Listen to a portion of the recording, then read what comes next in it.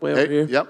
I wanted to ask about a little incident we saw last weekend. Conor McGregor kind of came back a little bit. He was in the ring in another promotion in Bare Knuckle. What were your thoughts on Conor's activities that weekend? Yeah, no, listen, you know, few people have asked me this.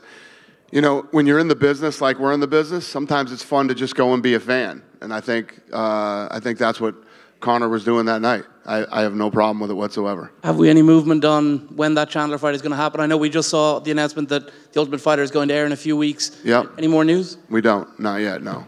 And I wanted to ask as well, your business partner KSI back in the ring next week. Do you think he's going to win? Who's he fighting? Guy 9-0, Joe Fournier. Interesting. I have no idea. I have no idea. Thank you.